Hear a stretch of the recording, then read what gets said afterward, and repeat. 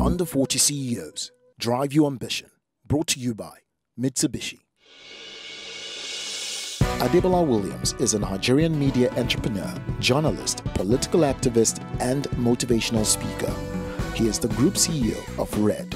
He co-founded and runs RED Africa, Africa's largest portfolio of youth media brands, which include RED Media Africa, StateCraft Inc., The Future Awards Africa, and whyniger.com. His career in media and television began at the Nigerian Television Authority with advocacy for youth and eventually good governance. Described as the man with the golden touch by Ghana's President Nana Akufo-Addo, he was profiled by Forbes as the man who helped elect a trifecta of presidents in Africa.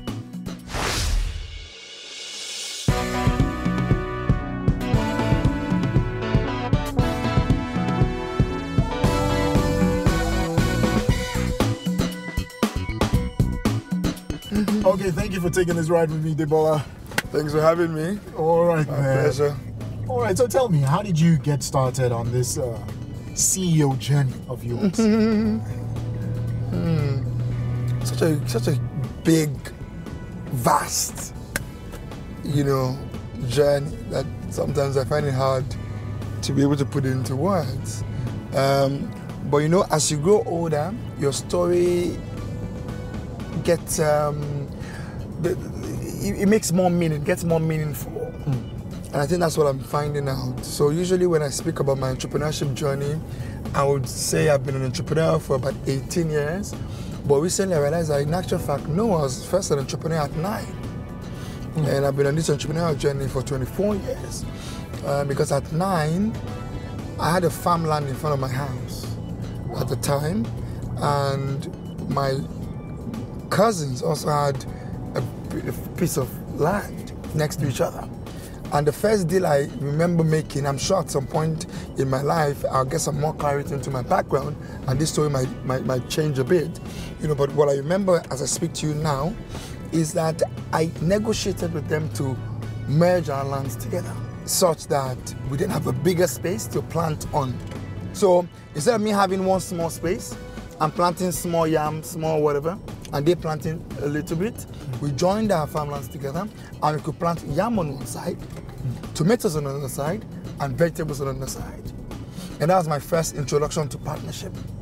And you know that I've been in a partnership now for about 14, active, all my journey basically.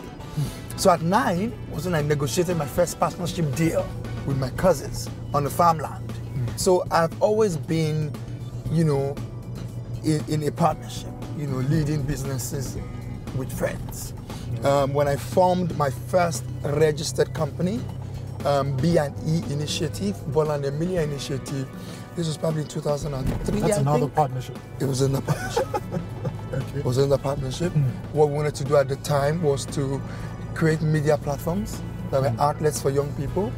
We were tired of people speaking for us. We wanted to own the platforms and speak our own voice, our own pain, our own aspirations, by ourselves. But one thing that always been clear with me and my life and my journey, which is the fact that I always revolved around the media, because I believe that the media always gave you a bigger platform to reach a bigger audience. So for me, the media was always important in everything that we did. So the CEO journey really began from there. And anyone who becomes a CEO now is not just about what you've done in the last 2 or 3 years. True. It's the journey of their entire life that has led them to where they've come. And so the entirety of my life, my experiences, the opportunities I've had in learning from others, to see the things they did right, to understand why they did the things they did, and to also see their failings, and to learn not to fail the same way. So that kind of like encapsulates, the journey. All right, so with particular reference to failing and failure, I'm sure yes, it must have been a little jerky, you know, building the media, you know, empire that you've built so far. Tell me about the process of stabilizing as a business. You know, it's interesting. I said something this morning. I have a thing I do on Instagram on Monday. It's called Monday Morning Motivation.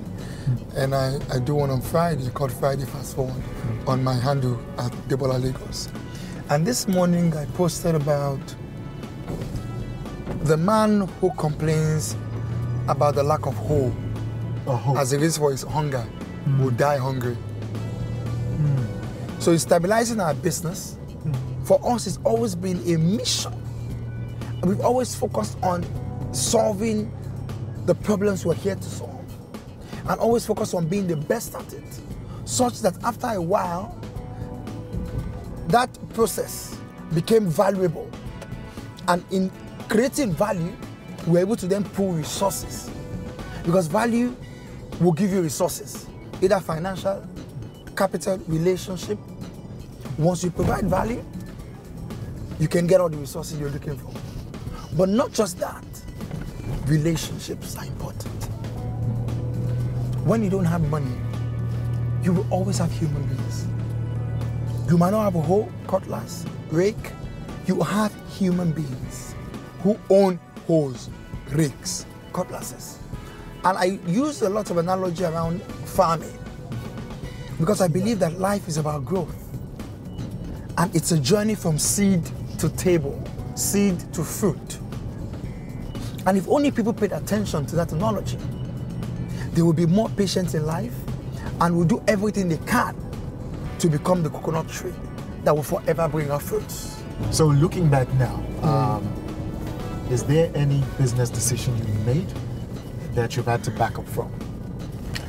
You know, was it Jeff Bezos that said that when you hear of one of his businesses that succeed, he's probably had about 50 others. You know, every great entrepreneur. And all the businesses that here Dangote has today, I'm sure that there are tons that we don't hear that he's done. So even in our journey, we've also, you know, tried quite a lot of things that at some point we thought, this has met its purpose, pack it up and move. So for us, you know, we've done a number of things that we've also put to the side, you know, but nothing we've done that we look back and we regret. They've all been great learning experiences, great impact for when they were here. You know, we had a magazine, you know, a physical magazine, you know, which was fantastic for the time it was here. We packed that up, you know, like many other people too. You had a physical magazine as well, which is packed up. You know, so several people had those physical magazines. But when we created our magazine, it met its purpose. It enjoyed its ride. You know, so for us to try to at least ensure that, you know, this thing meets the purpose, enjoys the time that's here.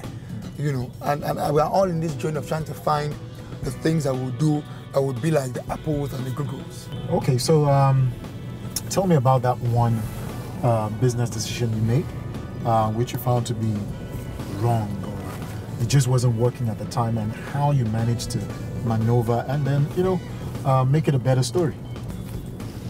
One business decision that we took that wasn't right at the time, I've got to tell you, that we've I think it's because of how we are.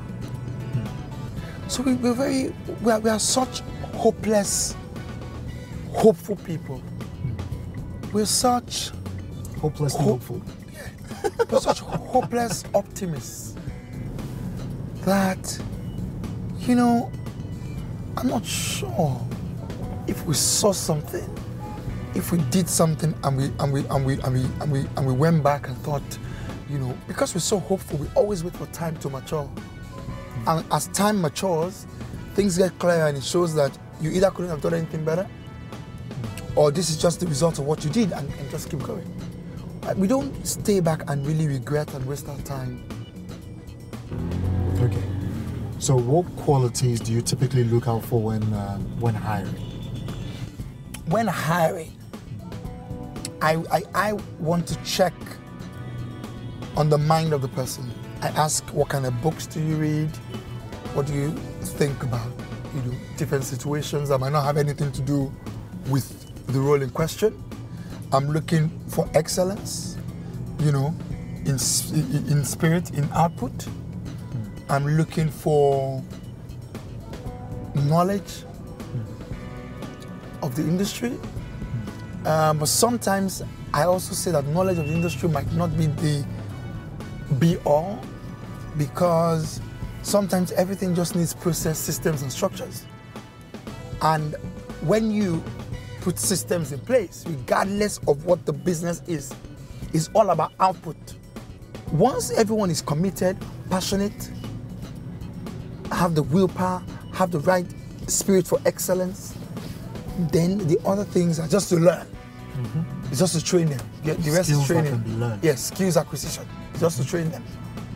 Right, so tell me, Adebola, how do you typically cool off? What do I do to cool off? I like high energy sports. So I like to jump out of a plane. Have you ever done that? I've actually done it once. Okay. I plan to do it again later in the year. And even if I did it once, I tried to do it like 6 times. It just wouldn't work. The weather, there was always a reason I couldn't do it. Oh, wow. So I'm like, I will do this thing. I like jet ski. I love water sports. Jet ski. I like to go on the boat, to ride the boat, to drive drive the boat. Yeah. I like to do that. So those are high energy sports basically.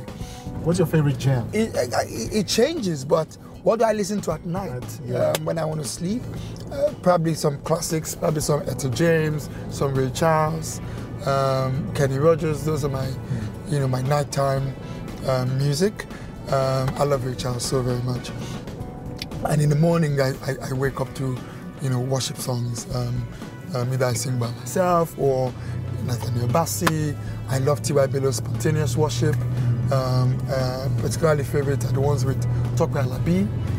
Recently, Nathaniel is one of my most favorite worship leaders. Amazing. So lastly, I'd like to know, Adebola, what drives your ambition? So we've been driven most of our lives by desire to solve problems. And when I speak about hope, I don't take it lightly, because my life is a life that's been driven by hope. I've always hoped that things would work if I put my heart in it, if I work hard, if I go out, connect with people, find opportunities. So hope is my driving force.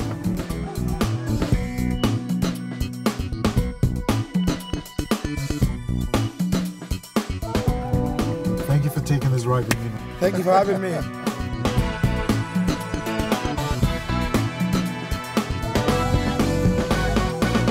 Masilia Motors, sole distributors of Mitsubishi Motors in Nigeria.